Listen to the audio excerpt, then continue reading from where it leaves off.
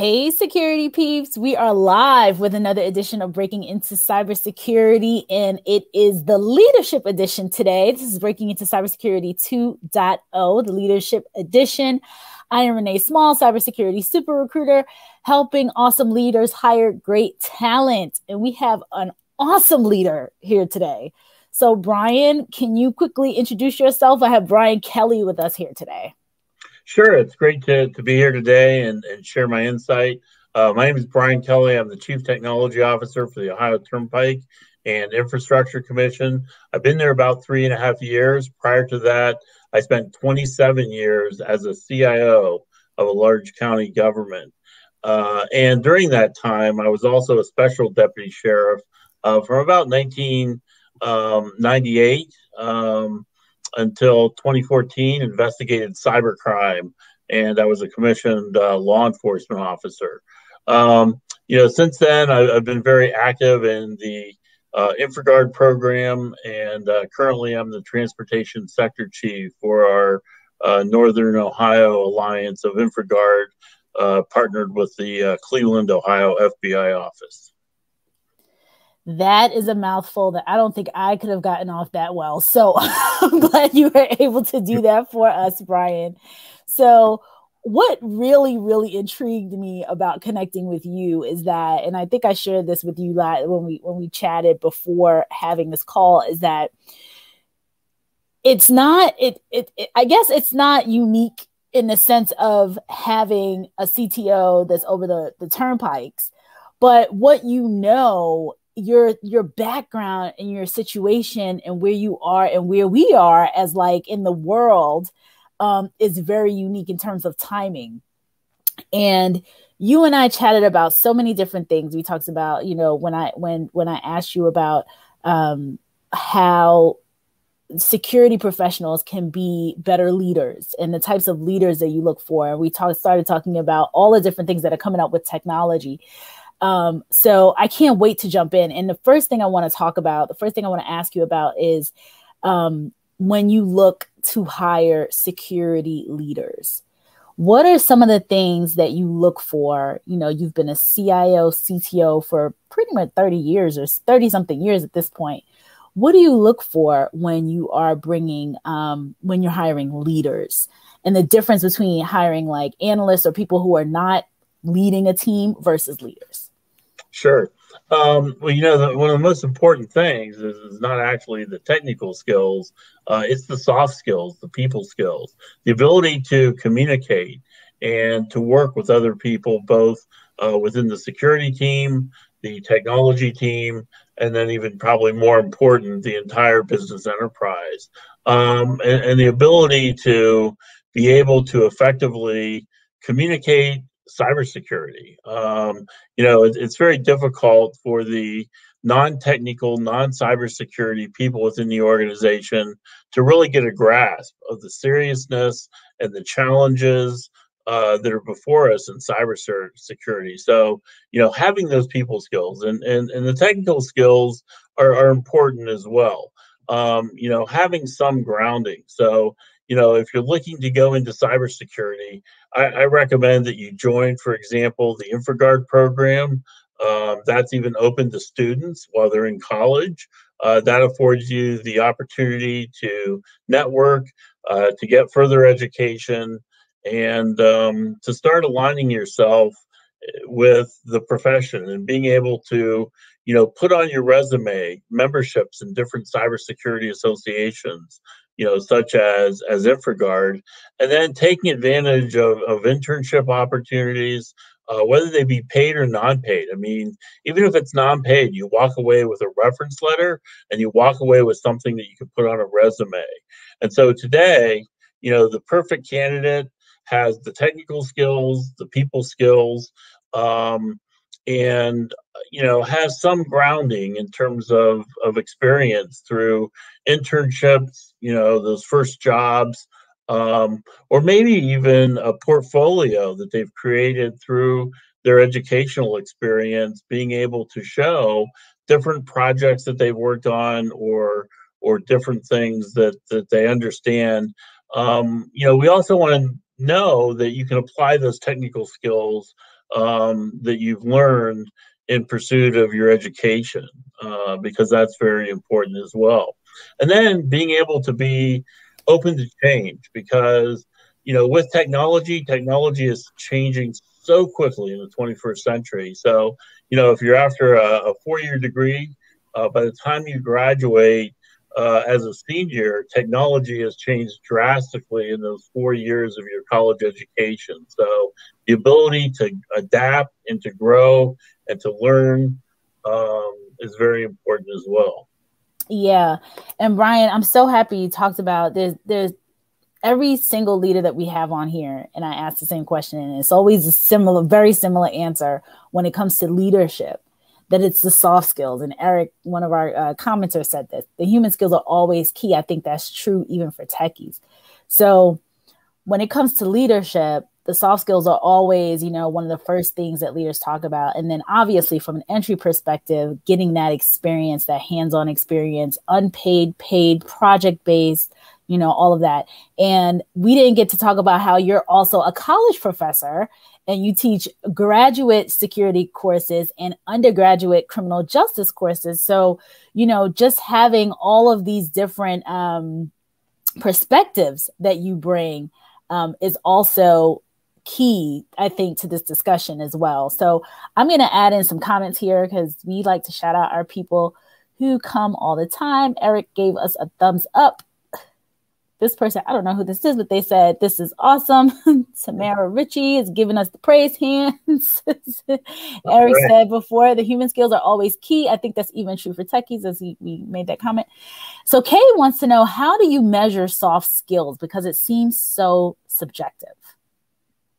Yeah, that is. It's so difficult. I mean, your first opportunity to really identify what someone is like and how they convey themselves, how they communicate is in the interview, of course, right? When you apply for a job and you get called into an interview and you have that first face-to-face meeting, with that prospective candidate, or from the prospective candidate's view, their first meeting with who may be their future employer. So you learn there, but you can also look at experiences that a person has had in their life. Maybe they've had some type of a leadership role in a student organization that they've been involved with. And so that's something too that you want to think about. Be creative. Think and look at the things that you've done in high school, you've done in college, that demonstrate your ability to work with others on a team. If you've been in a sports, you played in sports, you definitely understand teamwork.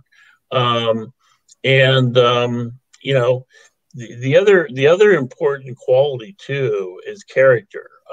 That's something that's very important in terms of a leader, because in order to be a leader, you have to have individuals who see you as a leader and are willing to follow you. So things that attest to your character, and that may be something, again, a student organization that you were involved in, Boy Scouts, Girl Scouts, could be the National Guard, the military, if you were involved in the military.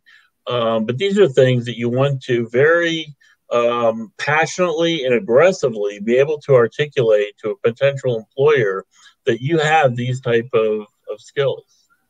Yeah.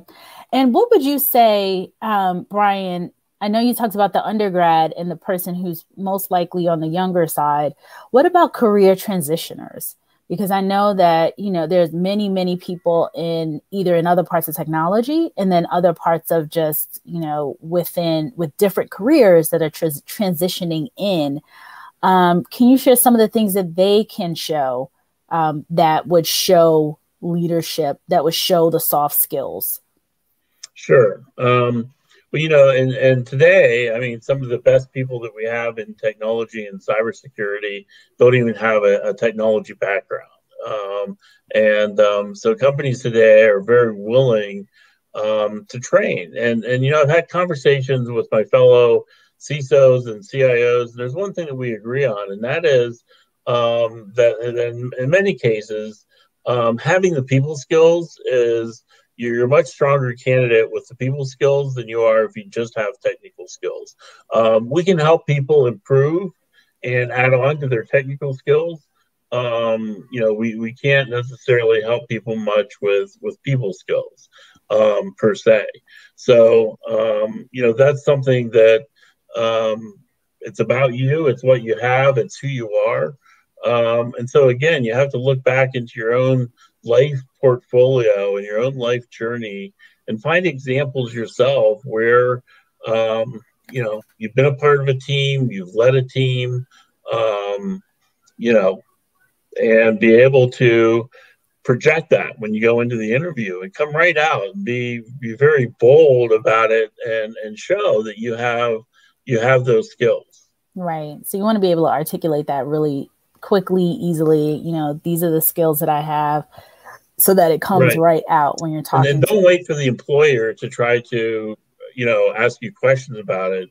When you're given an opportunity to present yourself and who you are, definitely, be bold and come right out and show that you are a people person and you have those skills. Yeah. Eric says joining a speakers club like Toastmasters is also a plus one for developing human skills.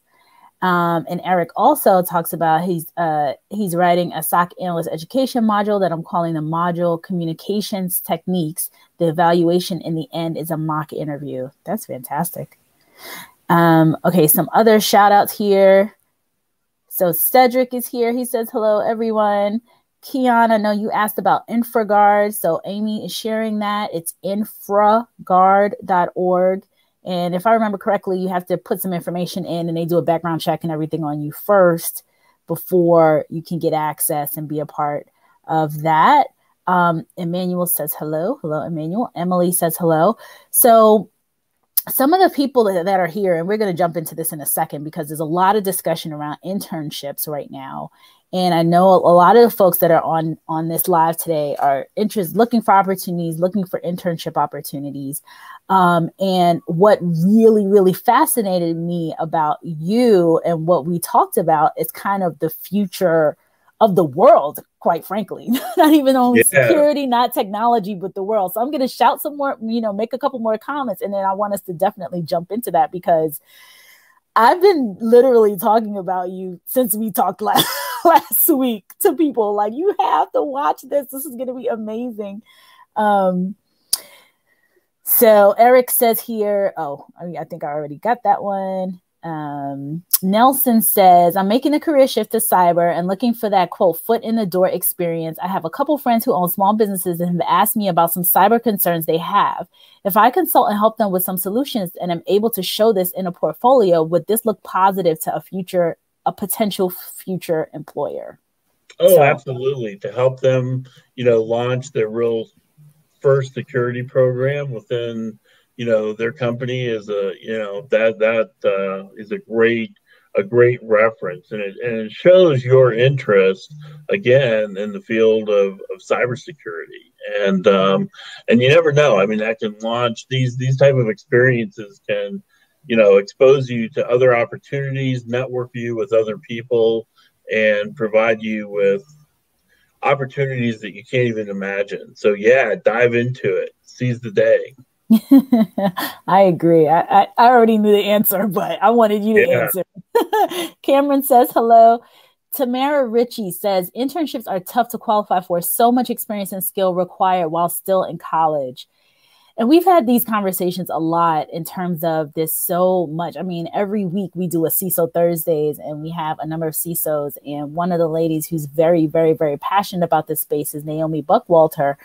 And she and I kind of, it's interesting because we're both screaming, I think, from both of our ends of LinkedIn, her very, very often as of late, which I love. But just talking about internships, the nature of internships, and how so many security leaders, it seems as though, have this challenge and think that, it's difficult to stand up an internship program, or, they think that people need so much experience coming in. Well, as we both know, especially you being a college professor and being in the industry, know that an intern is just some college credits, a couple years of undergrad or training, and then you put them in there. So if you could share a little bit about the internship programs that you've either headed up or participated in and help your students get into, to give some of the audience members some advice when it comes to internships and trying to find one. Sure. Well, I think the first thing I'd mention is, we talked about joining InfraGard. So if there are cybersecurity associations that you can join those, because when you go to apply for the internship, those things put you above others that have nothing to put on their resume, right? And look for those small opportunities. Maybe even go to your own college or university and see if you can do some type, of an internship or a volunteer job helping them out in some way in cybersecurity that could translate to something that you could put on a resume, some type of experience. Because those are the things, when there's 100 other people applying for the same internship, you will stand out if you already have things on your resume that show that, you have an interest, you have a knowledge and understanding, and you've already had some practical experience. And don't give up. Apply for every internship opportunity that you can find. Be aggressive.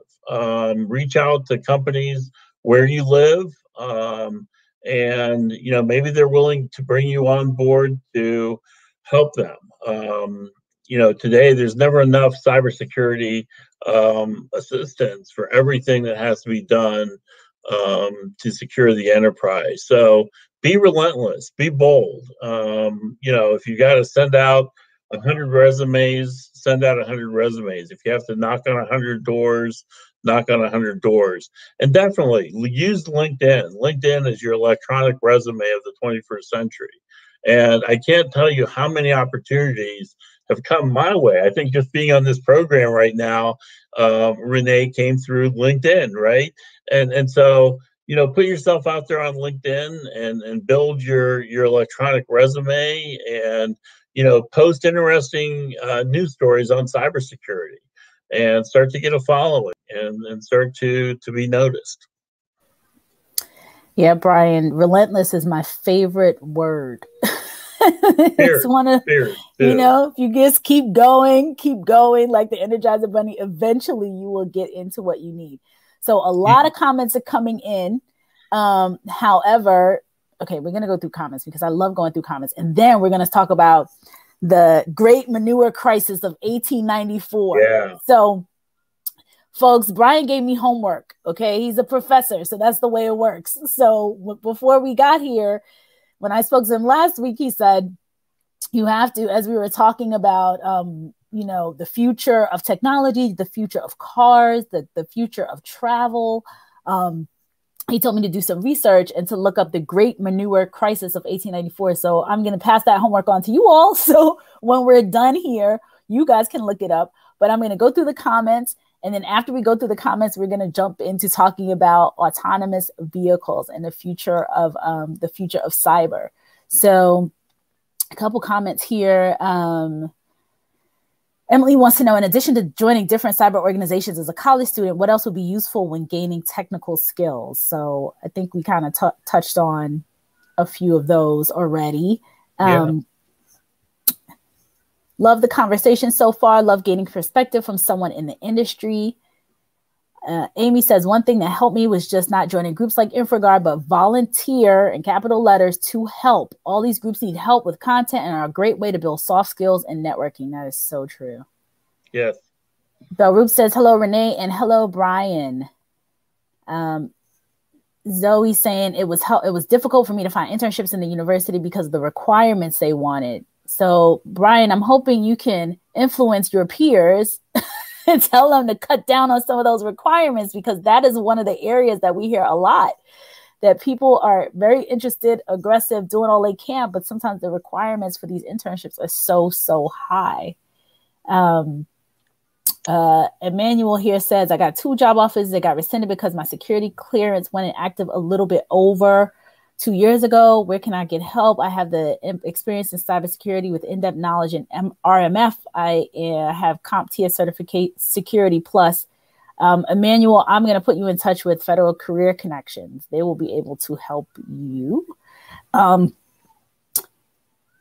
Tamara says she's been doing CTFs and training such as Try Hack Me and CISSP. So more, more information here. Eric says, what's interesting is that leadership isn't a verb. It's a noun that defines the action of leading. What do you think is essential to leadership training? It's a good one.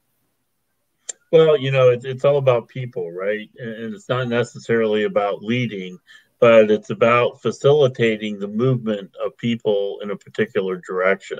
And that's one thing that we have to remember about leaders. It's not about us. It's about the goals and objectives and moving a group of people in the right direction to accomplish those goals and those directives that we're trying to, those things we're trying to achieve. And so, again, teamwork and people skills and planning skills and building the workplace culture. That is so important because people really need to enjoy coming to work. They need to enjoy what they do. If you calculate the hours in our lives, we spend about a third of our week is spent at work. So we spend a lot of time there. We need to make it fun. We need to make it interesting and challenging. And so it's also learning about each person on your team that you're leading and finding out what makes them tick and what are the skills and qualifications they have that you can leverage to accomplish whatever it is your team or your group is striving to accomplish. Right. So Tamara says, thank you, Ryan and Renee. Great tips. She is at 50 resumes so far. So you got 50 more to go in networking. Zoe says, should I still apply for internships although I've graduated? Absolutely. I was looking at graduating with my graduate degree, and somebody told me about an internship opportunity. I thought, oh, geez, I don't want an internship opportunity. I want a full-time job. But I applied for it anyways, found out that it was not an internship opportunity. It truly was a full-time job, and that's where I worked for 27 years. So, apply for every opportunity. And if nothing else, you get interviewed. That's additional, opportunities you've had to be able to be interviewed and convey the skills and qualifications and the passion that you would bring to a prospective employer.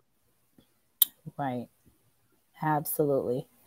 Okay. So now for the fun part. I did my homework and I learned about the Great Manure Crisis of 1894. And at that time, there were the transportation mode was in big cities and all around was horse and buggy and horses.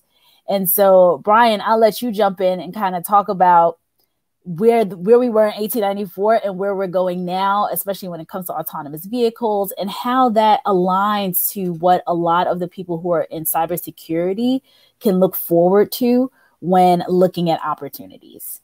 Sure. Well, I'm from Ohio, OHIO, as we like to say. And in Ohio, Columbus, Ohio, where Ohio State University is, back in 1899 was the buggy manufacturing mecca in the United States. And they were producing horses and buggies because that's what people use for transportation.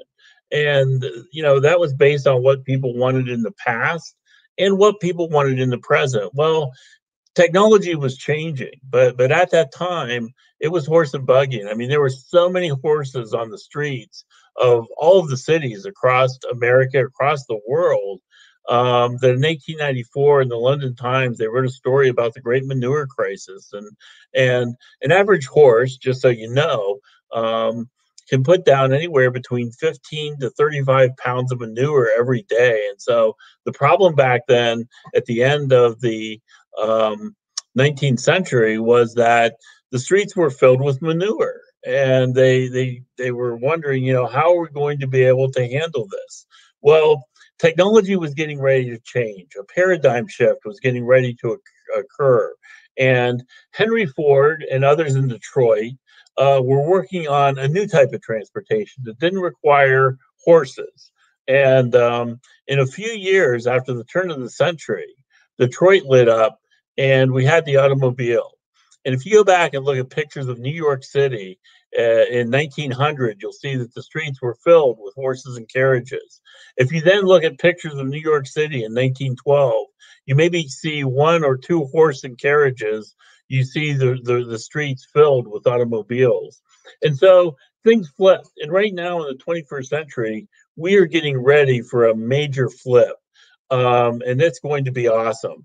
And this flip is with autonomous vehicles.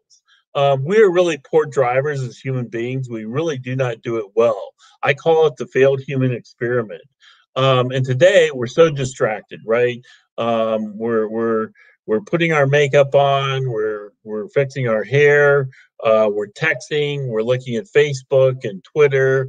We're watching movies. We're eating. We're so distracted and driving. And sadly, 37,000 to 40,000 people die every year in motor vehicle crashes. If you go to the CDC and look at the leading cause of death for teenagers, it's automobile crashes. 6 to 9 teenagers die every day. And so currently we're going towards autonomous vehicles. And don't listen to what you hear about Tesla and Uber and crashes. But the companies like Ford and GM and others that have been making automobiles for over 100 years are working on this technology, and they're perfecting it with major universities. And that technology is going to transform our lives in many ways. But it also affords new opportunities for those looking to go into cybersecurity, because now there's an attack surface on a vehicle, right? And we have these connected vehicles today. Most cars from 2015 forward have anywhere between 70 to 100 million lines of software code. And cars today really are rolling data centers. In 2022, all Ford vehicles coming off the assembly line will have the capacity to talk to one another as those cars go down the road. And our cars are going to be very soon making payments for us. We're going to roll up to that Starbucks window and the car is actually going to make the payment. We won't have to give a credit card. We won't have to give cash. It will make the payment at the gas pump, at the parking garage, at the toll plaza when we get on a toll road.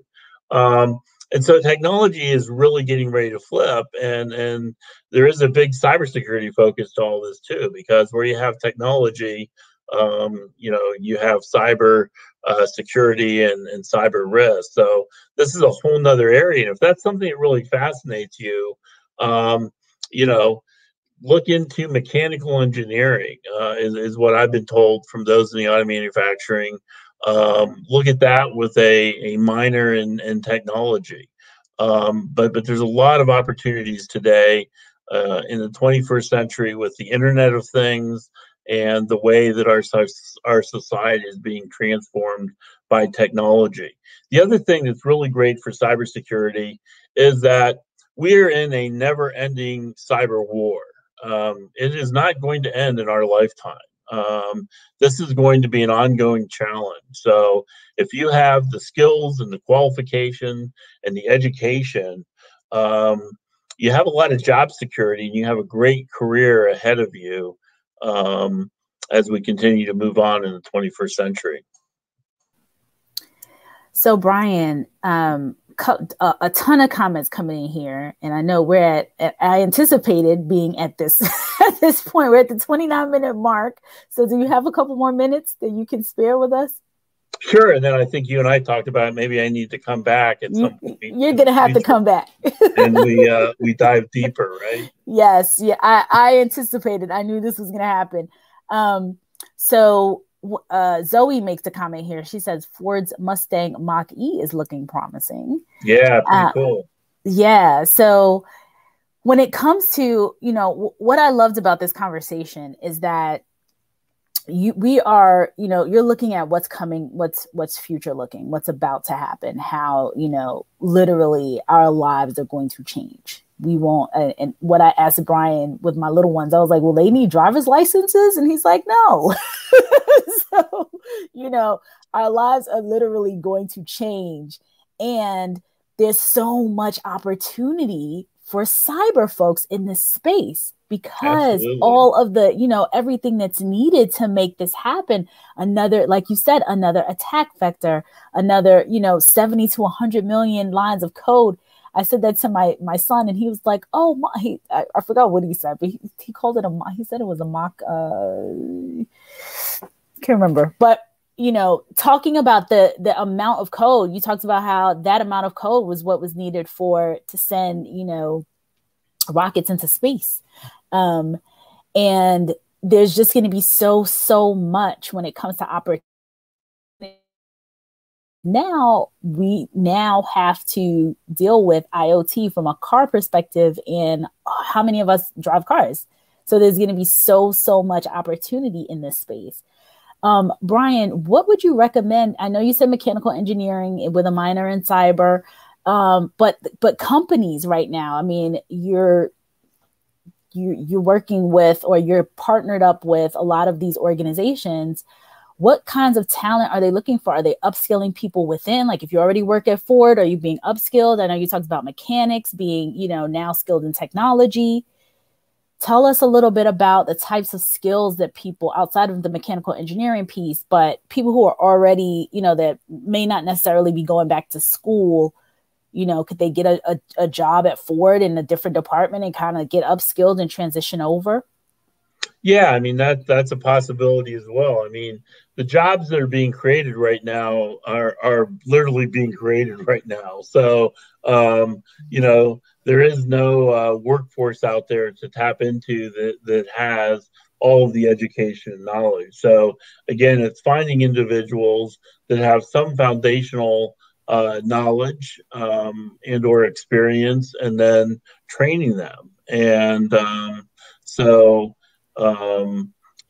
it's back to those basics that we've talked about during the last half hour. The internship opportunities, the organizations that you join, and seizing every opportunity you get that you can communicate onto a resume or in an interview to show, what employers are looking for today is that you can walk in and begin doing a job today. And it doesn't have to be a complex job, but they need to know that you're ready to come in and to roll up your sleeves and get working.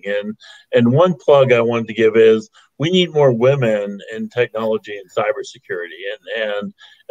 And companies are looking at that. I mean, they are recruiting women in technology and cybersecurity. So if you're a woman and technology or cybersecurity is, your chosen passion, kudos, you've chosen well, because that, employers are looking for that. We have, today I read, I think 25% of cybersecurity professionals are women. So a lot of ground there to make up, right, to get it to where it should be. Awesome. Cyber West says, good stuff. Still never buying a car that drives itself, though. Just saying. Well, you probably won't buy an autonomous car. You'll just ride in an autonomous car.